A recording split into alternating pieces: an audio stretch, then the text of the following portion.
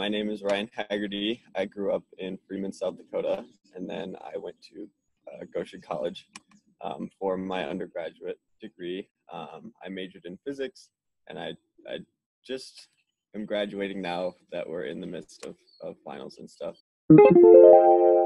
So the series follows two young adults, Theo and Lena, and one of them is sort of a nobody, just a college student. One of them is a very famous celebrity, and they both are sort of inducted into this institution, this hidden institution in the world. And in this universe, there are all sorts of these institutions scattered throughout the galaxy and throughout the universe to sort of help these individuals who have these remarkable abilities sort of adjust and train and then help the worlds that they're in.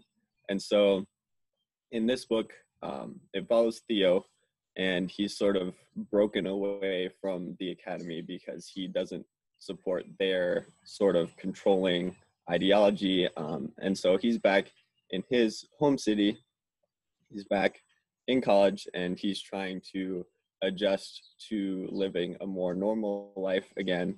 But he still wants to help the city. And so with his roommate, his neighbor, they go out and they try and help the city that's starting to become overrun with criminal activity, things like that. And so their journey along the way, their growth is really what this book is all about. Nice. Yeah. And we should probably say the title is... Yes, the title is Garnet Hangman, and this is book 4.